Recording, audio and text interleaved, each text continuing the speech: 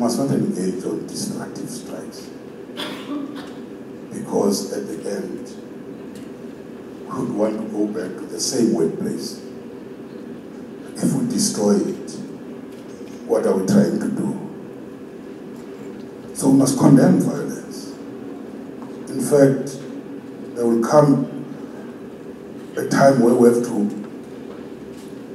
criminalize destruction. We have to do that. But peaceful strikes, there is no problem with that. I'm saying this because once you destroy the workplace, once you burn down things, with whom are you going to settle the issues you're raising? Because it means there's no more a workplace. The loss is bigger now. People will lose jobs because the company is going to be forced to close. So this is something we have to talk about and all agree that we have to be not tolerant to this violence. It can't be that we come back and defend this thing by saying, no, those are not our members.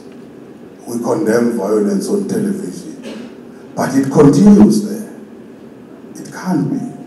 I think on violence, we've seen some strikes where poor hawkers' property, what they are selling, trying to make ends meet, destroying everything.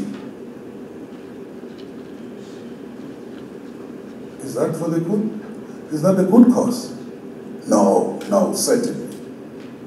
Maybe let me talk about even beyond the strikes, some of the political strikes.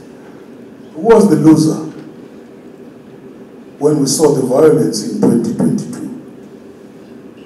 The violence in 2021, when we saw the violence, people protesting against the arrest of the former president. A number of factories were destroyed in KZN and even in Gauteng. And even today we have not recovered from that. So violence has no place. When we want to protest, we must do it in a peaceful way. We're killing the future of our people.